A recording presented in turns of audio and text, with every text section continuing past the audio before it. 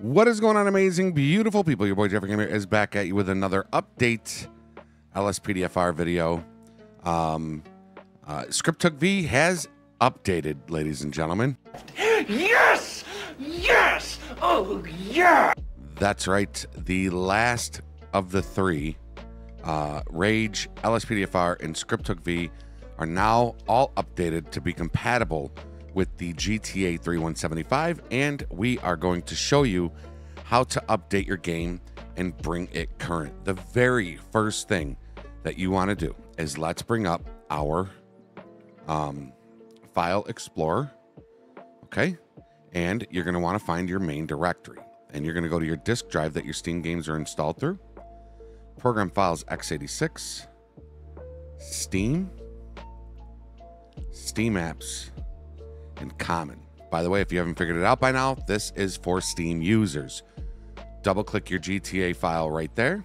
Mine is in a different location. A lot of people ask why I don't do epics. It's because I've never owned the epics version. I don't know how to update and revert and all that with the epics. So I couldn't comfortably sit here and tell y'all how to do it, because I don't know how to do it. So go check out Criminal Justice. He always looks out for the epic users. So double click your Grand Theft Auto 5 folder. And as you can see, we are on this version right here is the 3095, the last version of GTA, not the current. So here's what we want to do. You're going to want to open up your Steam. You're going to go to your library. You are going to go to Grand Theft Auto 5, right click that, go to properties, and right here under installed files, click that, go to verify this game's files. And then right here under verify integrity, click that. It is going to verify the integrity of the game files. Folks, I am going to show you a couple of tips and tricks during this video, so make sure to watch the entire video so you can not miss these important tips and tricks, okay?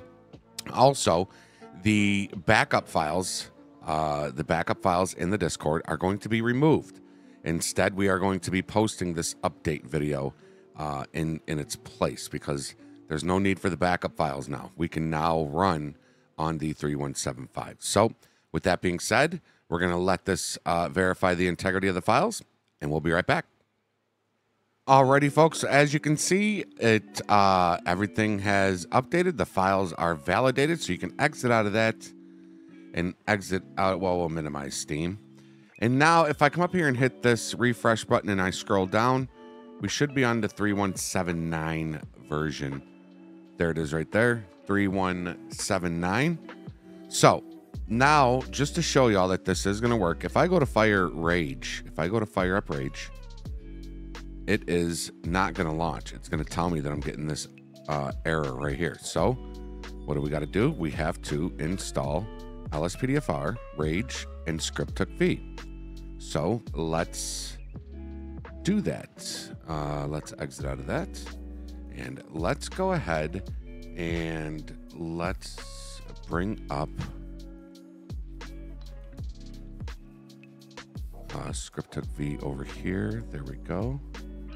And here we are. All right. So over on if you click that, these links will be down below.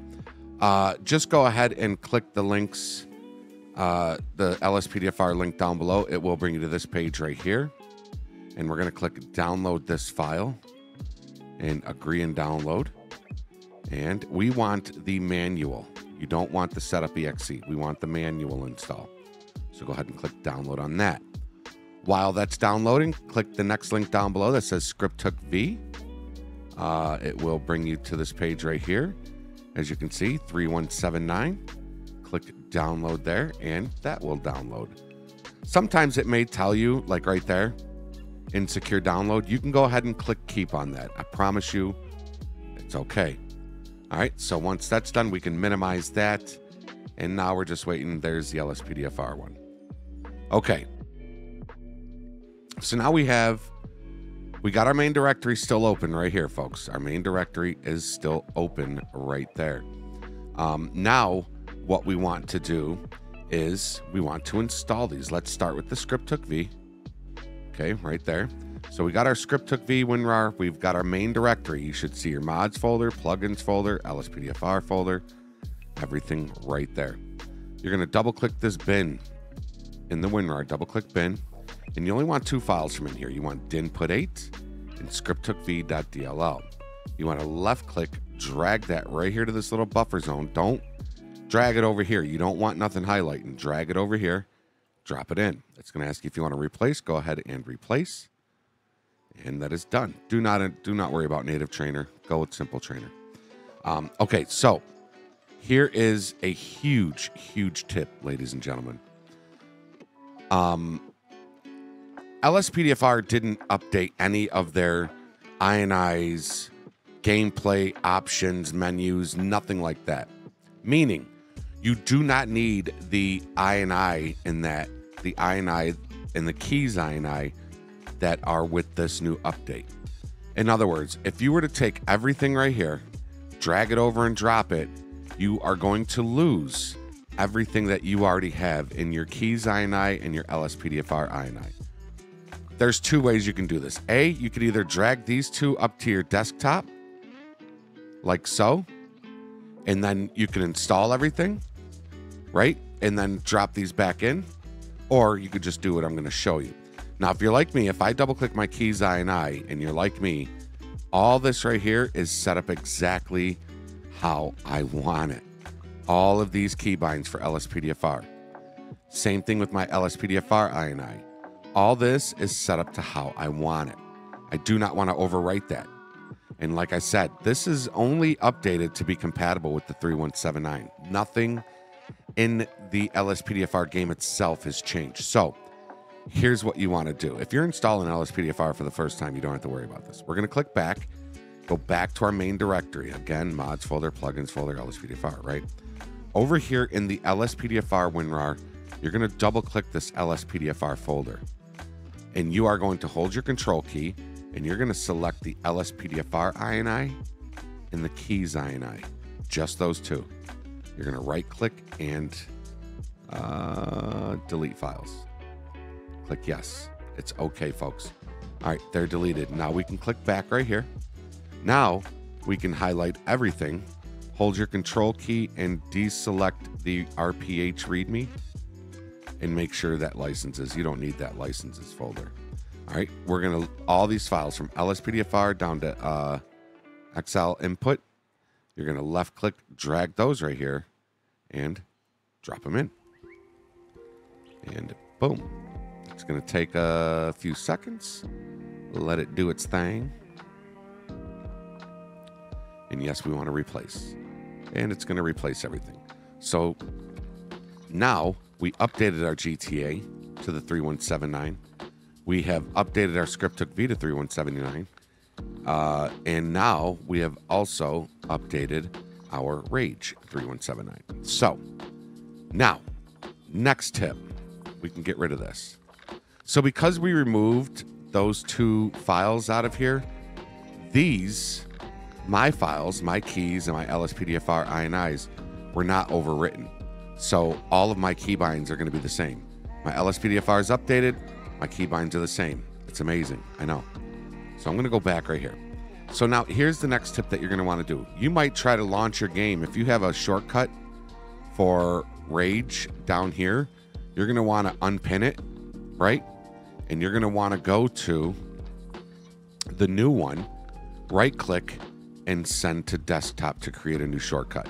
You're going to want to send this shortcut because it's the updated one to your desktop, okay? If you try to launch it with this one, it's not going to work. All right, so now what I like to do is I like to click this Lspdfr folder, and I like to go to right here to Lspdfr configurator, and it's just going to go next, and then you're going to click show license. It'll bring up Rage. It'll show that license. It'll give you a few seconds to read it. There you go. 3, 2, 1. Wow, yep, read all that. Accept, and then you're going to click do it for me right there. And then, boom, Lspdfr has been installed successfully. Okay, so now if I fire up my Rage, my game should, fingers crossed, fire right up. It is going to take me into the settings. Okay, it is going to do this first time initialization. All right, we want to set that to 60. I always set it to 60,000. Go into your plugins and make sure those are all still on. If they are, save and launch, and then click OK. And folks, after we do after I go into the game and show you that it works, oh wait 1 second. Let's see here. Okay, folks. So still getting this error, and I've tried everything that it said to try. I revalidated, and I tried, you know, starting it, you know, clicking this, and then opening Steam, and then click and play on GTA, and all it does is just tell me that Rockstar Launcher is already running. So it really does nothing there. So here's a way that I know will fix it. Make sure you don't run Rage just yet, okay? What we are going to do is we are going to go into Steam, and we're going to click play, and it is going to launch GTA. It might launch it with Rage because Rage is still running. So let's see if it launches it with Rage. So what did we do when it said Steam failed to initialize? We clicked OK and then ran Grand Theft Auto through Steam. So let's see. It might be a first time thing. It might just have to do this the first time. And I'm going to double check it. We're going to check it at the end, okay? Because there is one other thing that I wanted to show y'all. But for right now, yes. So as you can see at the bottom right, it is loading up with Rage. So it's going to load all the way in. And I'm going to force duty so that you can see that it works on the 3179. So you kind of got a tutorial. And then right here, for some reason, it asks me to do this now. So we're going to load in using Rage. And I forgot to get rid of the custom loading screen. I hate that custom loading screen right there. So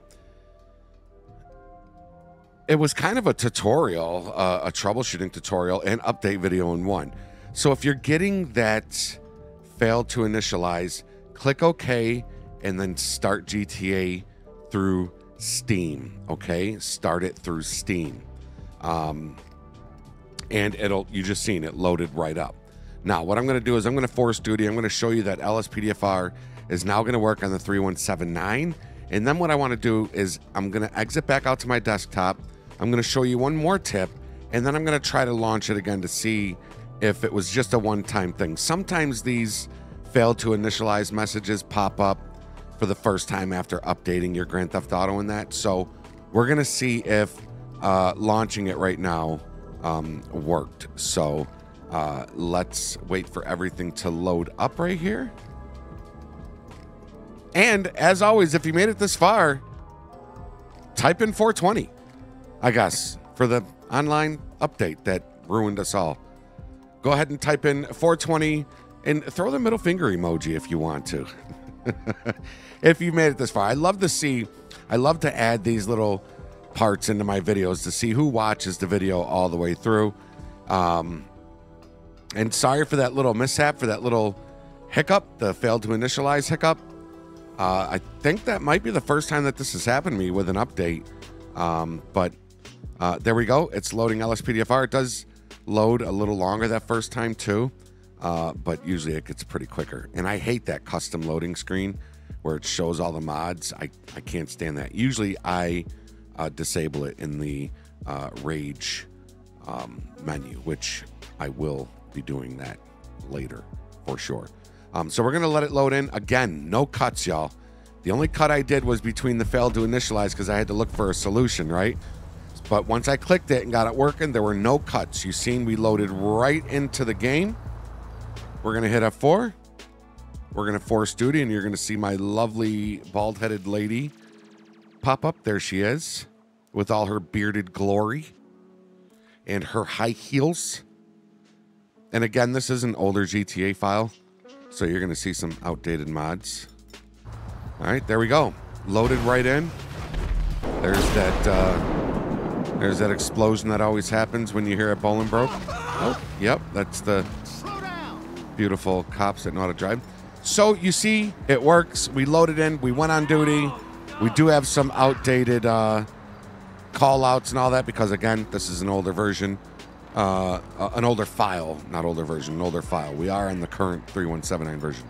So we're going to pause. We're going to go to game, and we're going to quit the game. And the first thing that I want to do, folks, this is muy importante. Here we are in our main directory front page, okay? Here we are in our main directory front page.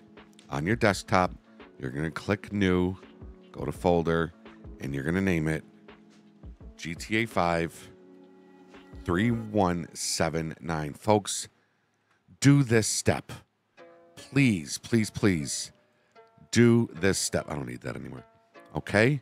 And what you're going to do is you are only going to throw in 4 files in there. You're going to grab your GTA EXE, your language select GTA, your GTA launcher, and then scroll down to play GTA EXE, deselect rage. You want those 4 files. You're going to drag them in there. You're going to drop them in. What does that do? That makes it so that the next time GTA updates, you can revert. You will have these backup files to revert. Please, please, please do that part. All right, so we're going to exit out of here. And once again, we're going to see if that failed to initialize. Steam failed to initialize. Warning comes up again. So we're going to go ahead and fire up Rage. And let's see if it does it or if it goes into the game now. Let's check it out. And, yep, so it popped up again. So, folks, if you're getting this, here's the fix. Click OK. Go into your Steam. Fire up Grand Theft Auto. I have mine as administrator, so it should pop up asking me if I want to launch it. It didn't. That's okay. But that's how you fix it. That's how you get around that. Click OK, and then just launch it through Steam, and it'll launch it. There you go. It'll launch it through Rage, and you are good to go. Not sure why it's doing that. Maybe it'll fix itself over the next couple weeks. We'll see. But, folks, that is it for this video. I hope it helps you. It should. And if you're new here and you feel I'm deserving, please consider supporting the channel by hitting that subscribe button and ringing that bell so you know new content's added. Also, consider giving this video a thumbs up. The more thumbs up this video gets, the more people it can reach and teach, as it hopefully did with you. Until next time, everybody, be safe, be healthy, be positive, follow the rules, and obey the law. Your boy, Jeffrey Gamer, is out. We'll see you on the next one. Later, y'all.